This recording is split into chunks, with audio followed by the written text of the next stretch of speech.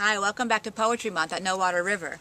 Today I'm pleased to present the author of Imaginary Menagerie, a book of curious creatures, and other books of verse for children.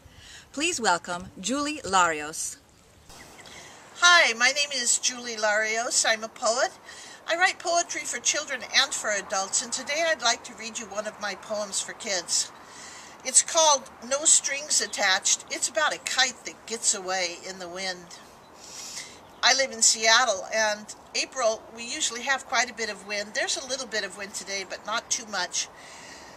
I'm going to read this poem to you now, and it's not in any of my books yet, though I hope it will be someday.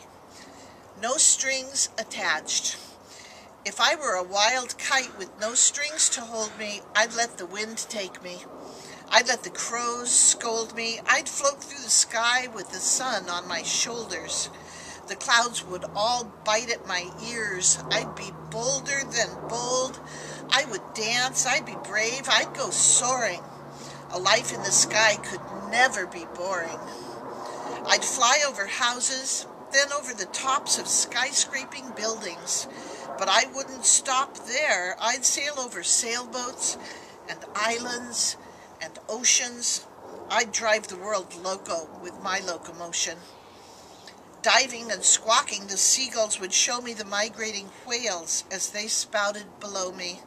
Over Kansas and Kashmir, and the hot sands of Cairo, Mount Fuji, Mount Everest, higher and higher. Oh, wheat fields would wave to me, deserts would sigh, icebergs would stare as I rose in the sky.